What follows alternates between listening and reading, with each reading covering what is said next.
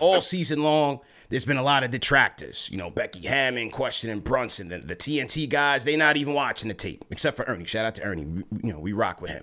Stephen A. Shannon. But all year, you stood on 10 toes. You rocked with us. What made you believe in this team, man?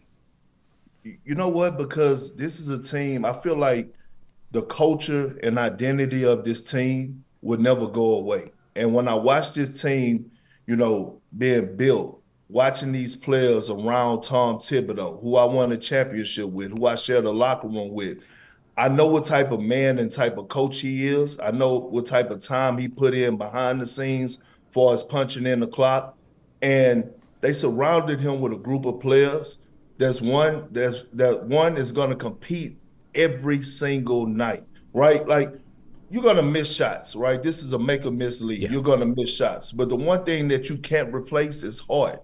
And when you watch the makeup of this team, I feel like it's a family, right? I feel like it's a family, the way that guys have each other back. And I love a team that is not afraid of embarrassment. They're not afraid of getting crossed over.